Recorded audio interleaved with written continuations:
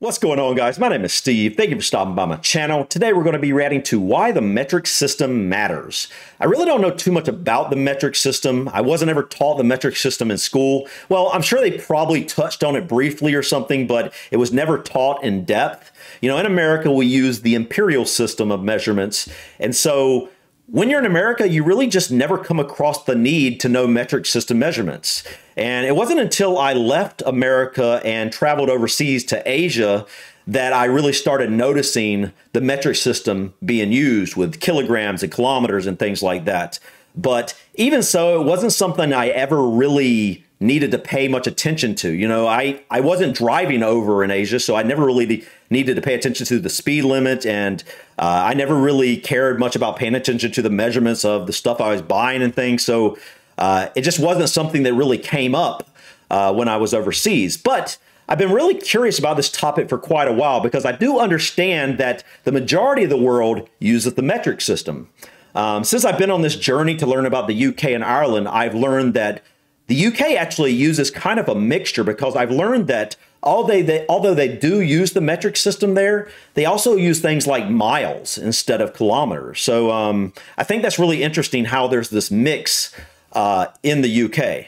But from what I understand, the imperial system that America uses was actually originally a British system. It was the British imperial system of measurement, if I'm not mistaken. So it makes sense that they would probably use that as well on occasion. So anyways, guys, I don't really know much about the measurement, the metric system, except for, like, obviously know there's kilometers instead of miles, and there's kilograms and grams and things like that instead of pounds and ounces and whatnot.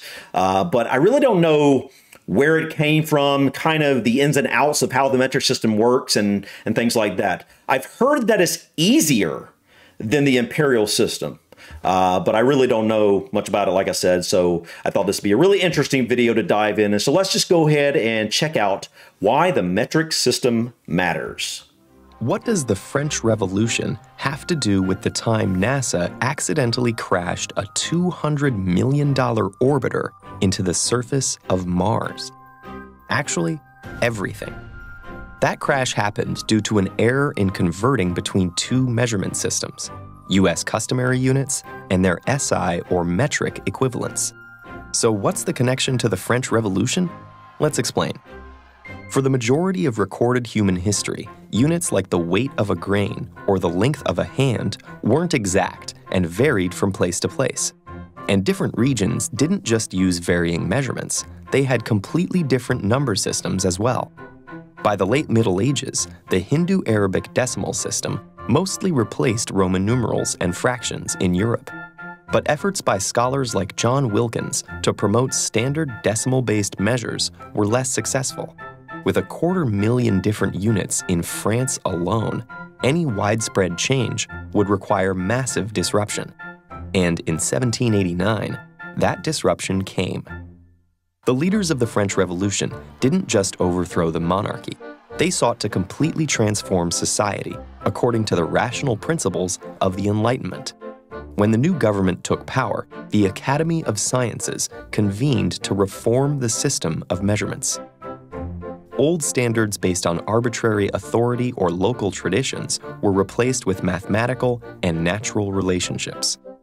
For example, the meter, from the Greek word for measure, was defined as 1/10,000,000th between the equator and North Pole.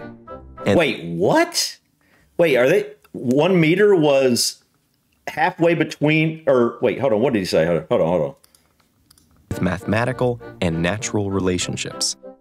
For example, the meter, from the Greek word for measure, was defined as 1/10,000,000th between the equator and North Pole. Oh, 1/10,000,000th. And the new metric system was, in the words of the Marquis de Condorcet, for all people, for all time.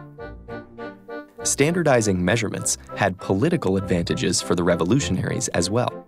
Nobles could no longer manipulate local units to extract more rent from commoners.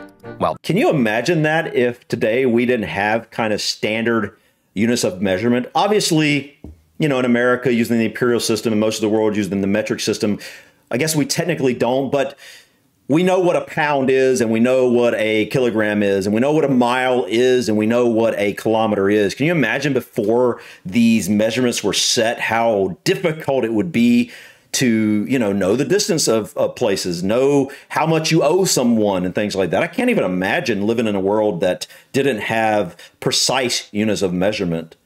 Whether it's the imperial system or the metric system, doesn't really matter in that regard, but it matters that we know what those measurements are. And so I'm very thankful that, they got together and did that a long time ago and created these, precise units of measurement. The government could collect taxes more efficiently. And switching to a new Republican calendar with 10-day weeks reduced church power by eliminating Sundays. 10-day weeks? Adoption of this new system wasn't easy. That's interesting. In fact, it was a bit of a mess. At first, I understand that the months used to be, 28 days. The word month it come from moon.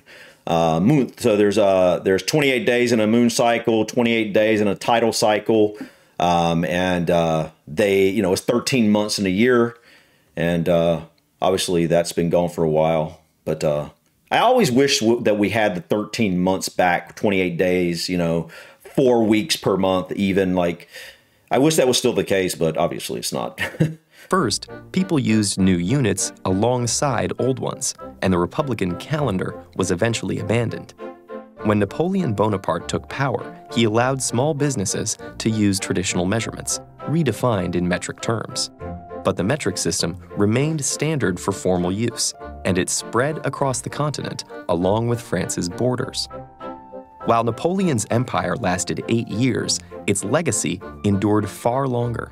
Some European countries reverted to old measurements upon independence. Others realized the value of standardization in an age of international trade. After Portugal and the Netherlands switched to metric voluntarily, other nations followed, with colonial empires spreading the system around the world. Wow. As France's main rival, Britain had resisted revolutionary ideas and retained its traditional units. But over the next 2 centuries, the British Empire slowly transitioned, first approving the metric system as an optional alternative before gradually making it official. However, this switch came too late for 13 former colonies that had already gained independence. The United States of America stuck with the English units of its colonial past, and today remains one of only 3 countries which haven't fully embraced the metric system. Liberia and Myanmar. That's so interesting that we're one of only 3 countries that still use the old British system. It's interesting that Britain has taken on the metric system, and we still actually use their old system. That's just so interesting to me.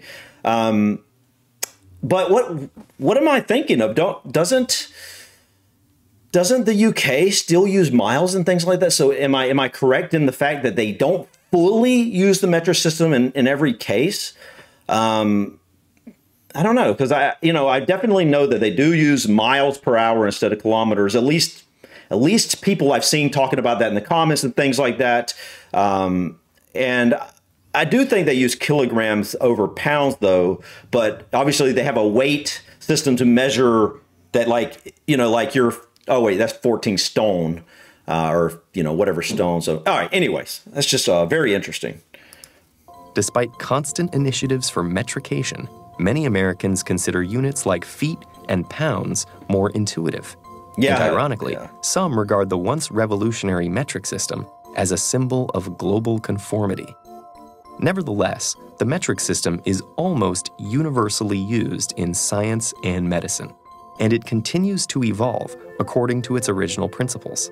For a long time, standard units were actually defined by carefully maintained physical prototypes. But thanks to improving technology and precision, these objects with limited access and unreliable longevity are now being replaced with standards based on universal constants, like the speed of light. Consistent measurements are such an integral part of our daily lives they really are. That it's hard to appreciate what a major accomplishment for humanity they've been. It really is. And just as it arose from a political revolution, the metric system remains crucial for the scientific revolutions to come. Yeah, I obviously think that the metric system matters now because the entire world, except for three countries, is America being one of those, is actually that's what everything's based on. From what I've heard, one of the biggest reasons or one of the biggest talking points against going to the metric system in America is that everything would have to be converted, and it would be a huge task to do so at this point. America is huge, and to actually change all our speed limit signs, all our just everything, every unit of measurement, if you could imagine, down to our bolts, the bolts and things that are, in everything, it would just all have to be changed. And so I imagine it would be very difficult to do that. This was an interesting video, but it didn't really go into detail about some of the things I was hoping to see about the metric system. I wanted to go in a little bit more detail about why so many people say it's easier or better than the imperial system. This kind of showed me why it mattered, but it didn't really show me why why it's so much better than the imperial system. I still don't obviously understand that. Growing up in America on the imperial system, it's just so intuitive to me. I can't imagine going to the metric system and being like, oh man, that's just way more intuitive. Maybe it would be the case. And I'll have to watch another video sometime soon on the metric system and why people like it more. Because like a pound, a mile, a foot, a yard, all these things are so